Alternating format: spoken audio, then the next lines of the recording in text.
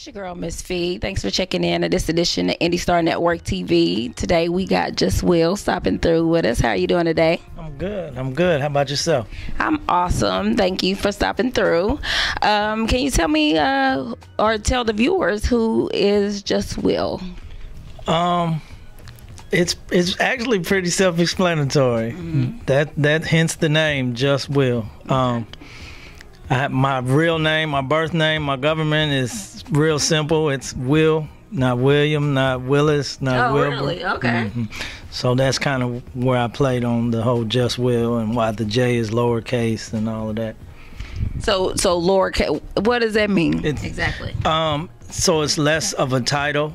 Okay. It's more of an explanation. So it's like a prequel. The Just is just like just adjective. Yeah, that's deep. Okay, I wasn't aware of that's what that means. Okay, so what is it that you do exactly? I understand you do poetry, but then you're also a promoter. Is that safe to say?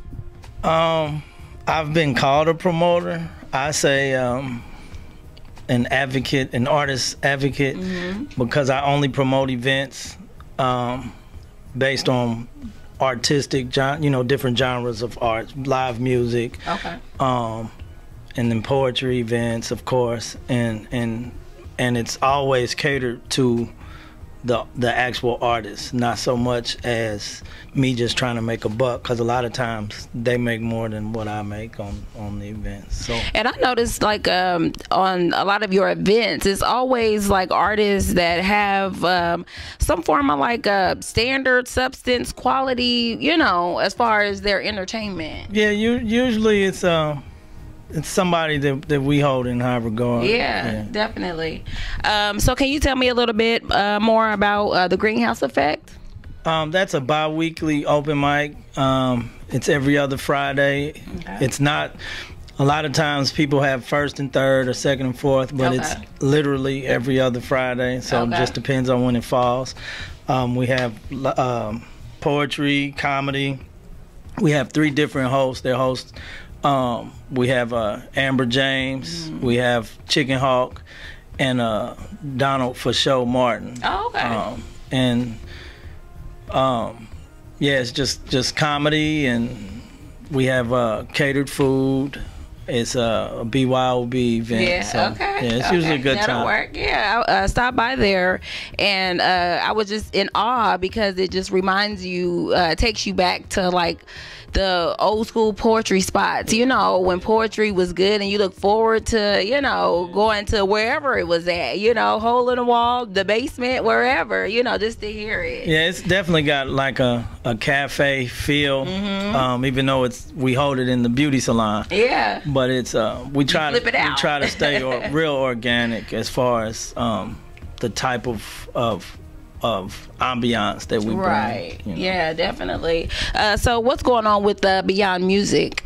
Okay, that's a monthly set every last Sunday of the month. We have a house band, the Jasmine, and then we also bring in a featured artist and a featured poet. And going into the next year, we're going to actually feature some comedians. Okay. And bring in some different vocalists, but we also showcase vocalists, and we have a small open mic. We call it a closed list open mic. Usually our list is full about a month ahead. Wow, that's impressive. And so it's like 6 poets, a featured poet, and a vocalist. It's pretty good time. Okay, so you got to sign up in advance for that. Yeah, that'll work. So you being a poet yourself, what inspires you and the type of pieces that you do? You know what? Just life experience, and sometimes if it's not my own personal experience, it's just things that I've witnessed or other people's experience that I've actually witnessed. But for the most part, just life experiences. I have poems about so many different things. All over is there anything that you say that you don't touch about, or as far as on the personal aspect of things, but then also in regards to kind of like social issues? There's nothing that I shy away from. there are things that that a lot of artists may dabble with that don't necessarily inspire me. Right. But it's I strictly write based on inspiration. So it's never, if I don't write about it, it's not personal. Like when my sister passed, it took about 3 years before I actually wrote a piece about it. Just because it had to come to me in a creative, in a creative manner. I didn't want to just write it just for the sake of writing it. I still wanted it to have some artistic integrity. Yeah, because when I started out writing poetry, I can't say that I'm a poet today because I'm a little rusty. But when I started out, writing poetry, it's like I would write what was on my heart for people, like maybe for their birthday or something like that. And then it's like people are like, well, for my birthday, don't give me nothing, write me a poem. And I'm like, well, I mean, it's not gonna have the same effect because I wasn't thinking like that, you know what I'm saying? Like just yet, know, but let it come to me. So everybody's muse comes from a different place. It does, definitely. So tell us a little bit more about your CDs that you have put out, your poetry CDs. Okay, I have 3 CDs. I have two EPs. One has 8 tracks.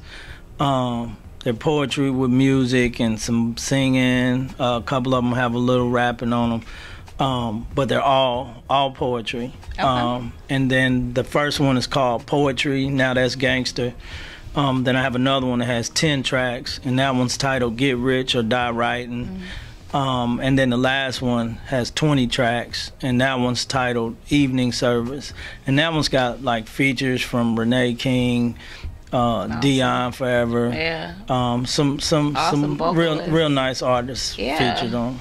So was it are they over music, your poem? Okay. So did you find that a little bit more challenging of a process when trying to put them in music versus when just doing spoken word per se? Not for me. I'm a visual person. Okay. So in the studio, I see the music. I don't necessarily hear the music. Okay. And so I'm real particular about who I work with. And a lot of times, as I'm seeing the music, I see other artists who I incorporate into the project. Filling in the gaps. Okay.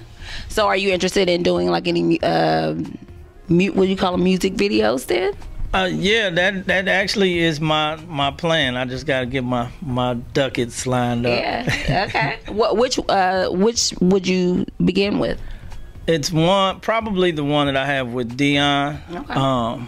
That one probably has the biggest bang right now. Okay. So that'll probably be it. And that one's called what is that one called? Check It Out. Check It Out. Yeah, it's called Check It Out. Well, we'll definitely be sure to check it out. So can you tell us where we can keep up with you or purchase any of your releases? You can find me definitely on Facebook, JusWill Poetry, and that's JusWill Poetry. And also you can follow me on Instagram under JusWill Poetry. Okay. Well, we'll be sure to do that. Do you got a piece for us today? Yeah, let me think. Okay. Coming right up, be sure to check out JusWill Poetry, attend some of his events, log on a month in advance if you want to get down at the Greenhouse Effect or Beyond Music Movement. So stay tuned for all he has to come. Thanks for tuning in. You are the omnipotent's greatest creation.